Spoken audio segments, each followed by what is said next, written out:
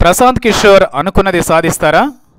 YCP ఎన్నికల వ్యూహకర్త ప్రశాంత్ కిషోర్ ఆంధ్రప్రదేశ్లో ప్రయత్నిస్తున్నారు. యూపీలో తన వ్యూహం ఫలించలేదన్న వాదనను ఏపీ ద్వారా తొలగించుకోవడానికి ఏ ప్రయత్నమూ వదలడం లేదు. జగన్ గెలిపే లక్ష్యంగా ప్రశాంత్ కిషోర్ ఏ మార్గాన్ని వదలడం లేదు. ప్రశాంత్ కిషోర్ను వైసీపీ ఎన్నికల వ్యూహకర్తగా జగన్ నియమించుకున్న సంగతి తెలిసిందే. అప్పటి నుంచి ప్రశాంత్ కిషోర్ ఇక్కడే మకాం వేస్తున్నారు. తన టీమును కూడా రంగంలోకి దించారు. ప్రత్యేకంగా సర్వేలు కూడా చేయిస్తూ ఎప్పటికప్పుడు జగన్ను అలర్ట్ చేస్తున్నారు. ఇప్పటికే 3 విడతలుగా ప్రశాంత్ కిషోర్ టీం సర్వేలను చేసింది. ఆ నివేదికలను కూడా పార్టీ అధినేతకి ఇచ్చింది. దీంతో పాటుగా జగన్ పాదయాత్రను కూడా పక్కాగా ప్లాన్ చేసింది ప్రశాంత్ కిషోర్. ఆయన రూట్ మ్యాప్ను ఖరారు చేయడమే కాకుండా జగన్ పాదయాత్రలో ఉన్నప్పుడు మిగిలిన నియోజకవర్గాల్లో పార్టీ నేతలు ఏ కార్యక్రమాలు చేపట్టాలన్నది నిర్ణయించారు. ఈ మేరకు పవర్ పాయింట్ ప్రజెంటేషన్ ఇచ్చి మరీ జగన్ను పాదయాత్ర ప్రారంభించేలా చేశారు.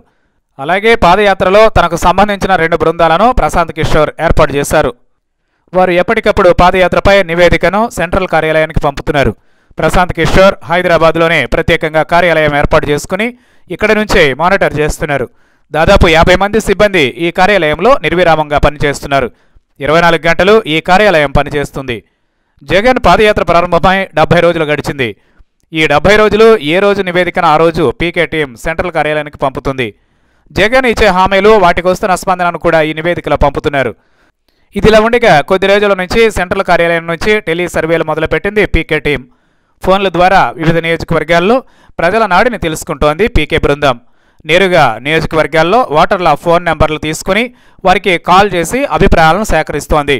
వచ్చే ఎన్నికల్లో మీ నియోజకవర్గానికి ఎవరు అభ్యర్థి అయితే బాగుంటుంది, ప్రస్తుతం ఉన్న వైసీపీ నియోజకవర్గ ఇన్ఛార్జి పనితీరు ఎలా ఉంది, ప్రజా సమస్యలను పట్టించుకుంటున్నారా, పార్టీ కార్యక్రమాలు నిర్వహిస్తున్నారా అంటూ సర్వే ప్రారంభించింది.